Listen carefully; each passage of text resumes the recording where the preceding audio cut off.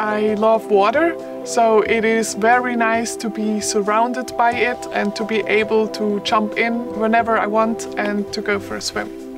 It does feel like a never-ending summer holiday.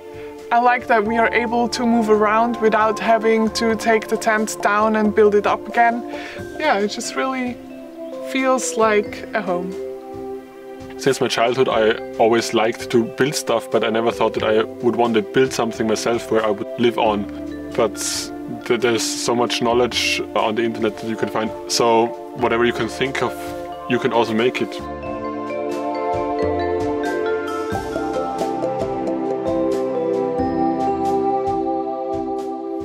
Before moving with the tent to the raft, I have been living in a tent for already 2 years. First half a year in a forest, then 1 year on an island, and then last summer on the raft. So including this summer, it's been 3 years for me of tent life. We built the raft last summer. It was also the time when you came to Sweden. My parents, they helped us also. I think it was within a couple of days, 3 days, that we built the structure with the barrels and the wood frame. And then during the next weeks we started to build the things on top and then set the tent on it. So it was quite fast and simple. This year we will be living on the raft all of summer and then probably also a bit longer in September. It all depends on the weather. For now we are on the Dalsland Canal. That's a lake system that's connected through locks. So we will travel the whole way that's possible. There are 18 locks and you can go a total length of 360 or 380 kilometers altogether. We are quite slow with our raft, like 4 kilometers per hour, and also we just like to stay at places where it's nice for longer. So we're not sure if we can make it to all places that we want to visit, but at least that's the goal. And if we don't see all the places, then we can come back next summer. We are now just trying how it feels, the raft life on the go when you move around, and also all the things that we still want to build on the raft. So probably this is just the pilot episode for next year or further years of exploring the whole area. It's a self-built raft out of impregnated wood, so it's weather resistant. As floating devices we have 28 200 liter barrels and it's 3,90 meters by 7 meters long. The raft is 3,90 meters so that it would fit through the locks in the Dalsland Canal, which the maximum width is 4 meters. However, the tent we have is 5 meters in diameter. That's why we have some flip-up mechanism on the side that we can flip up the tent and then fit through the lock. The tent we have is the Sibley 500 Protech by Canvas Camp. It's the version with 2 doors, one in the front, one in the back, which is quite practical on the raft since the engine is in the back and we can then actually see through the tent where we are going. We also have a steering mechanism here in the front, which are those 2 metal wires. When you pull on them, it turns the engine in the back. We also are about to build a steering wheel, which will be made out of these things here in the front. The goal is to have then a real steering wheel here, which is a bit easier than just to pull on the wires.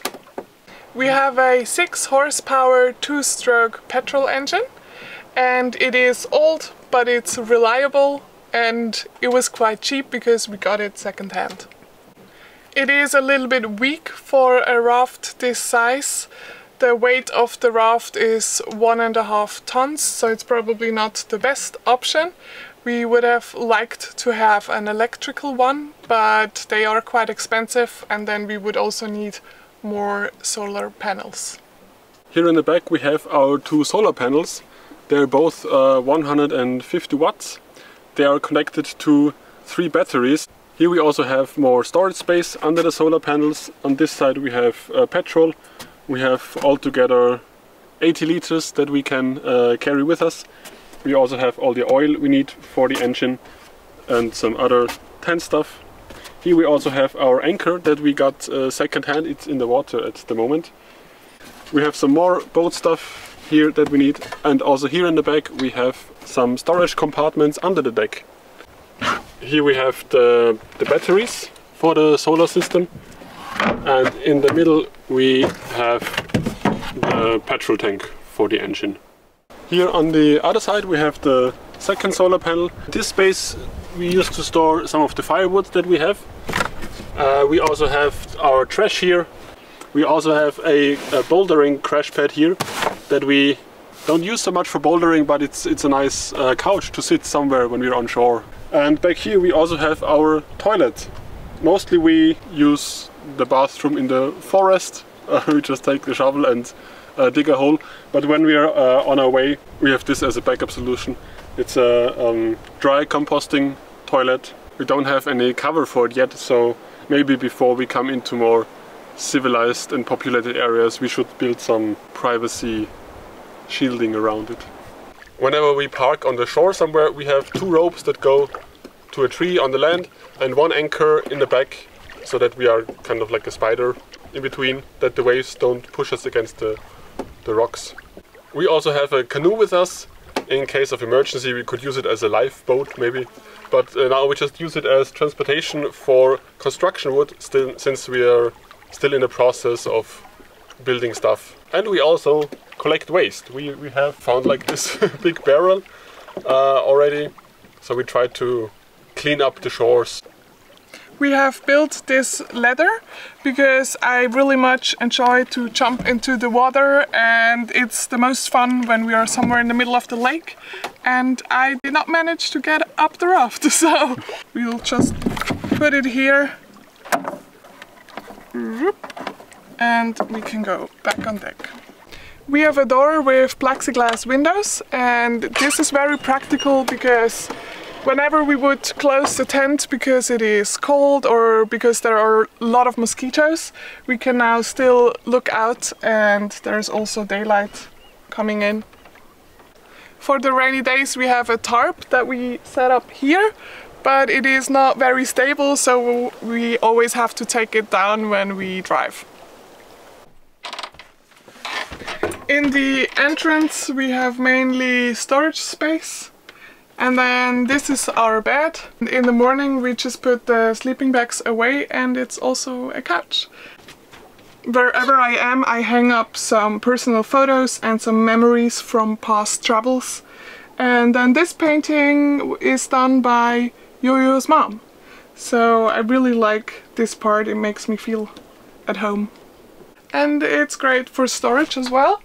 So underneath we do have all our clothes, also in boxes as always, and we have some music, instruments, and then further in the back we have some things that we don't use every day. This is the Dalsland camp stove. It's very nice that there is glass on 3 sides so that we can actually see the fire. Over here we have the kitchen area. The table is also self-built, and we have borrowed the chairs. So now we have a cozy place to sit, to play cards, and also to cook. I love to use a lot of spices, that's why I have a full box with me. And also some homegrown chili, which was a gift from a friend, so that we can also eat a little bit spicy. Our diet is very simple. We mainly eat pasta with vegetables in tomato sauce or with pesto, and then a lot of rice, quinoa, bulgur or couscous, and beans, some chickpeas, a lot of vegetables whenever we have them. We cannot always go food shopping, so that's why there's only 1 apple left, but we will be in town again soon, so we can stock up. We do not have a fridge, but as we are vegan, it's not very necessary. The only thing is that we have to make sure to eat the leftovers quite quickly so that they don't go bad. Normally we use a fuel stove to cook, but when it's cold we heat up the wood stove, and then we can also cook on there. Whenever we are at a loch or in a village, we have the possibility to fill up some drinking water. At the moment we don't really have much anymore, so now we go over and just drink the lake water. To be safe, we will put in a water purification tap. The water in the Swedish lakes is very clean. We use it to cook and to wash ourselves, and some lakes even have drinking water qualities. I swim in the lakes every day, but it is nice to have some hot water and soap from time to time, so we do heat up water that we put in a pot and then we put it on our stove. I am a little bit ashamed for having learned just recently that you should not use biodegradable soap in an open water source. And we've also learned that you should be at least 60 meters away from the water. So that's what we do now. So we take the pot and go and land.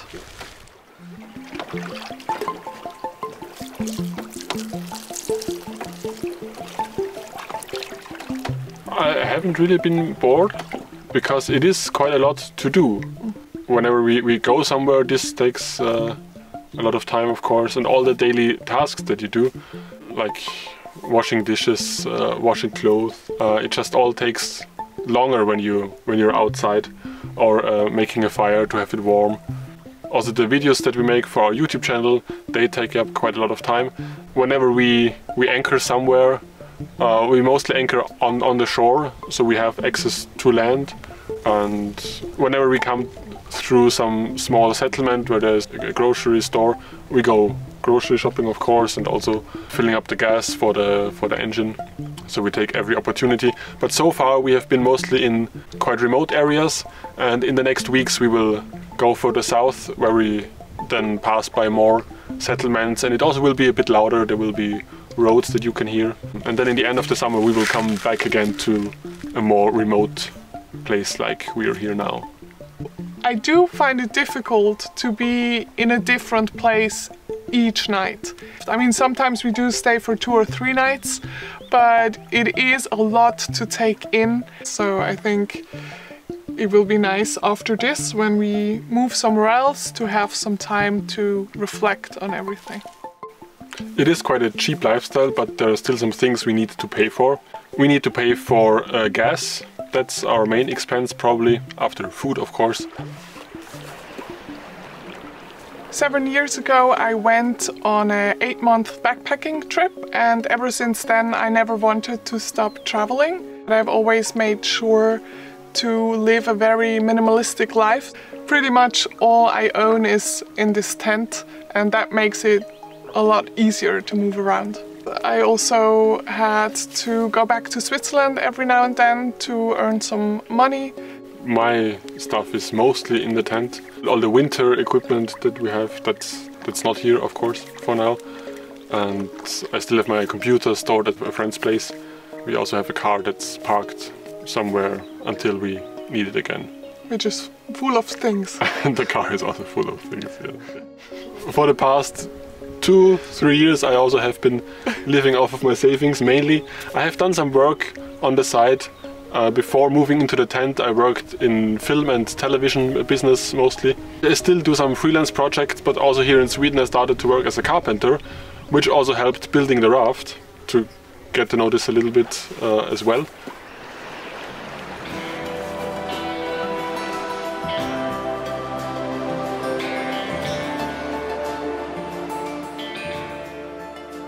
As nice as it is to live out here in nature, it is of course also challenging to live on a raft. First and foremost, for me, the biggest issue is the small space that we have. As I've been living in a tent by myself already for some time before Norah came last year, I was already used to live in a small space, but it got, of course, a bit smaller once you moved in. So this is, for me, one of the challenging parts of living on the raft, to not have so much space. Another challenging thing is also that we always have to take a look at the weather forecast, because when the wind changes during the night, maybe we are in a windless bay in the evening where it's calm and quiet, but then the wind changes and in the morning by 6 o'clock you have waves coming in and it's shaking, maybe it's hitting against the rocks. The thing I love the most is the silence. So far we've been in remote places and it is very quiet, and I like to just listen to the sounds of nature and to watch the animals and to see the sunset And yeah, it's very relaxing, even though it's not always silent because our engine is quite loud. But if we continue this life next year on a raft as well, that's #1 priority, to have an electric outboard engine. Absolutely. The most enjoyable thing for me probably is just to be able to drive around with everything you have and everything you need, and just see different places, spend every night in a different bay. Yeah, it feels just nice, just to be able to move slowly and steadily from one place to another with something that you've built yourself.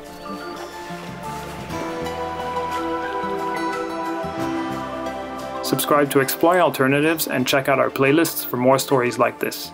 You can also follow Yo-Yo on YouTube at My Northern Story, and you can follow Norah on Instagram at Outdoor Diary. Thanks for watching.